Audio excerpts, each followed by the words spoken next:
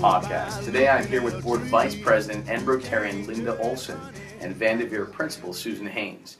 Today was a special day for us. We had our Rotarians in. Mrs. Olson, could you tell us why the Rotarians were here? Literacy is an important initiative of Rotary International, and most clubs do some kind of a literacy project. My club likes to distribute dictionaries to the third graders in Somerville. Every third grader gets one to keep. And that's why we're here today.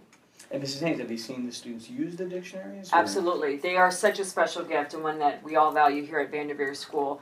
The students are using them in the classroom. They have them in their backpacks, bringing them home, which is a great connection. And also I've noticed some fifth graders are actually still using them.